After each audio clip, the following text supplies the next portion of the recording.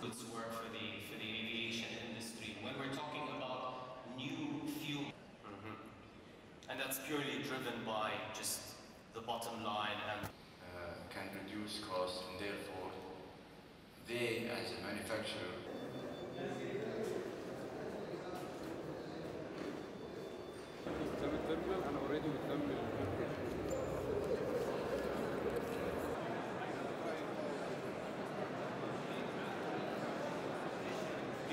We're seeing very strong bookings. Certainly all of the airline CEOs that I'm talking to are saying not just good demand for near-in travel, but they continue to see demand as they look through the year.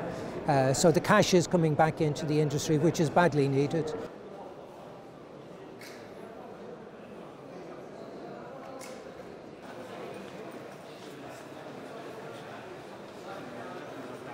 Well, what we're seeing at the moment is very strong demand. Now, I think the challenge is how much of that is just pent-up demand that will then dissipate as we go through the year.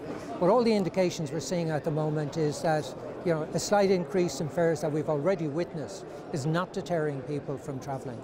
And even the disruption that we're seeing at the moment is not deterring people.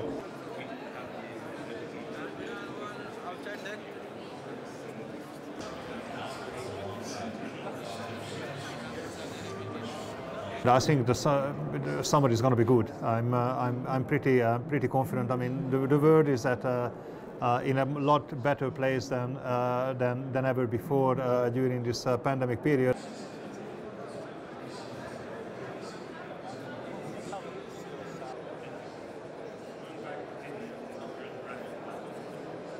We are in a very different input cost environment now.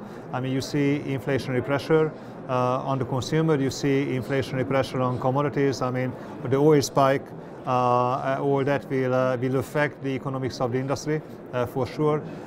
It affects the input cost to the industry.